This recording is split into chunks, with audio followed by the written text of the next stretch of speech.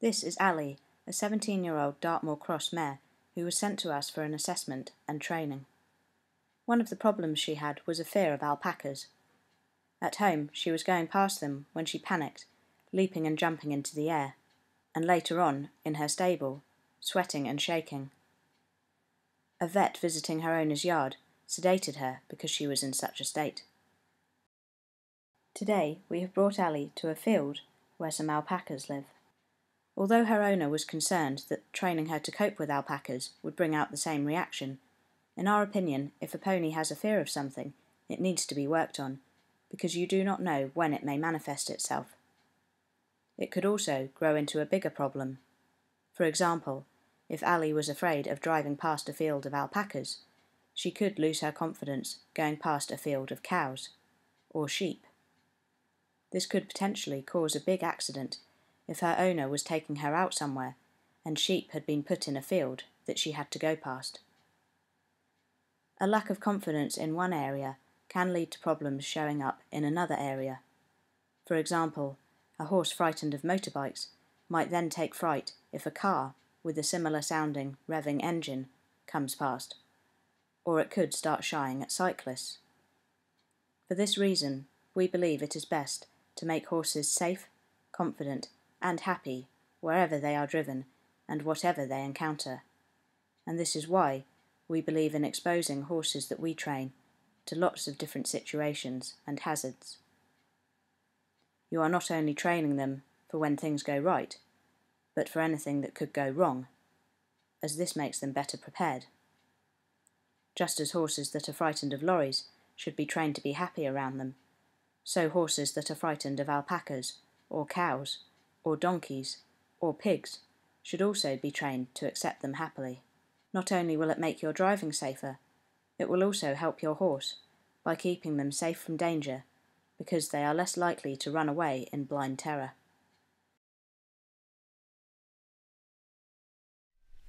Here we have tied her up at the gate to show that she is happy watching the alpacas, with no driver on the reins to restrain her and nobody to put their foot on the brake. This shows she is happy to stand still simply because she has been asked to, and she is relaxed even with the alpacas nearby. Bear in mind, we do not have control over the alpacas' movements, as they are loose in the field. This shows the level of confidence we have in the training we have done with Ali, in that we know that she will not panic even if the alpacas move. Notice how she is standing with her leg at rest, and is even confident enough to put her head down and graze. Although she is tied up, she is on a loose rope, which means that if she was afraid, she could pull away or dive forwards or backwards. However, we know that she will not do this. We have always believed that horses should be able to be driven happily around other animals.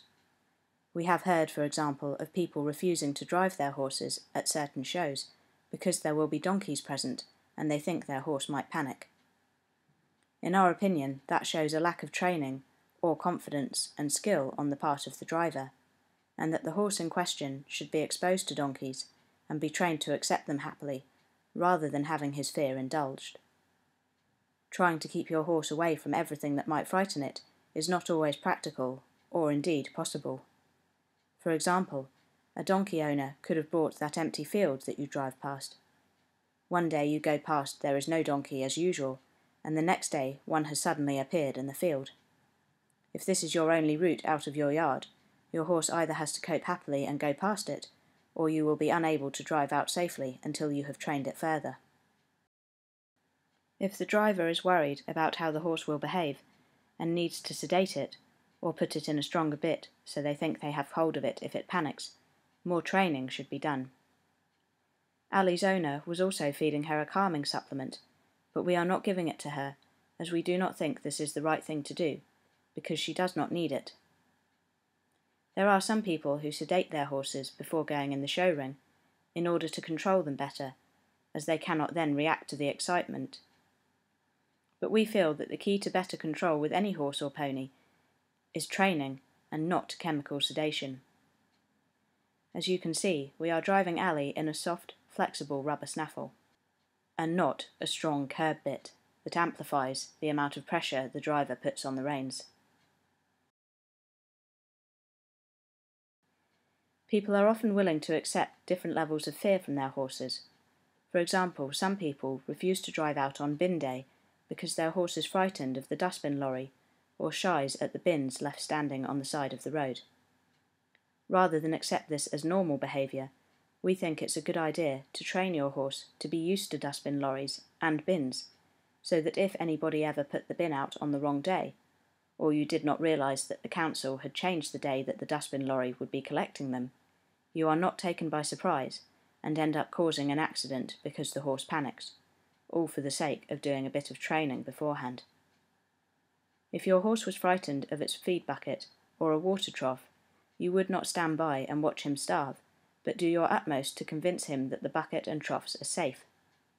This should surely be the same for anything that frightens your horse out on the roads, and it will also help you have a better partnership with your horse, because the more things you can do together, the more your horse will trust you, and the more you will trust your horse.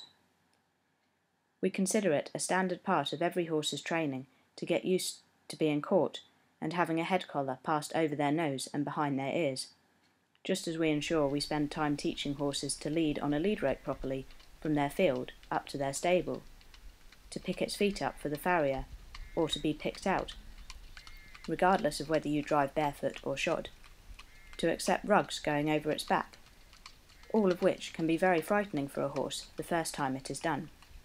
Yet we persevere because we consider this as the basics, the absolute minimum that a horse should be able to do, for example, if it needed emergency handling or care. Therefore, why is it not the same to consider traffic training or getting them used to donkeys as a vital part of their basic education? We need to raise the standards of what we consider to be a good, safe horse, and to widen their basic training curriculum so they are better prepared for life ahead. And just because the horse is young does not mean that this training cannot be done with them. With all these things mentioned, over time we accept that the horse will be able to cope with it. For example, having a head collar put on without moving their head away, having a rug put on without flinching, and having their feet picked up without resisting. They become part of the horse's daily routine and nothing to be frightened of. We feel this should be the same with encountering large lorries, or alpacas, or driving over motorway bridges, or going into puddles. Horses can be taught to overcome their fears. We do not expect Ali to be frightened of this man-made post and rail fence, but in this case it's not a natural object, and not one she would encounter out in the wild. You would therefore expect her to be more frightened of this than you would another animal, such as a pig, for example. Next, we drive Ali along the fence and move her closer to this alpaca.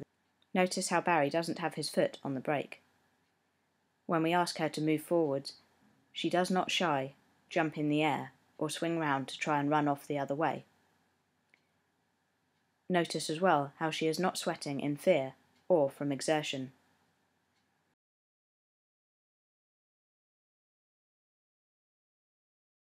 Even when the alpacas are moving about, you can see that Ali is happy to stand still on a loose rein with no one at her head to calm her.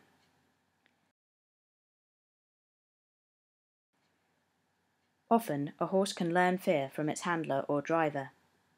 For example, many people who send horses to us for traffic retraining are actually themselves scared of driving out in traffic.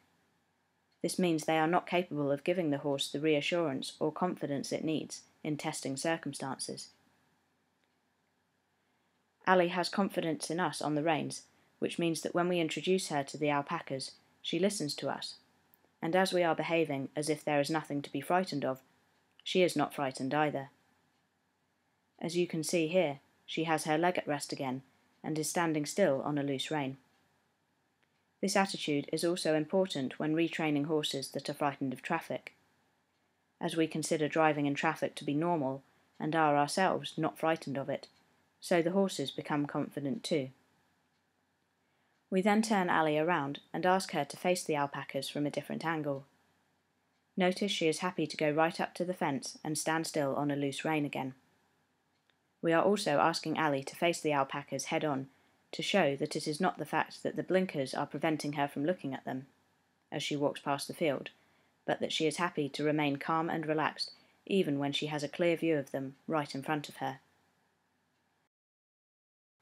We also take Ali past the field at different speeds to show that she is not trying to run away from them even when she is working at a faster pace, and that she can be driven past them just as easily at the trot as she can at the walk.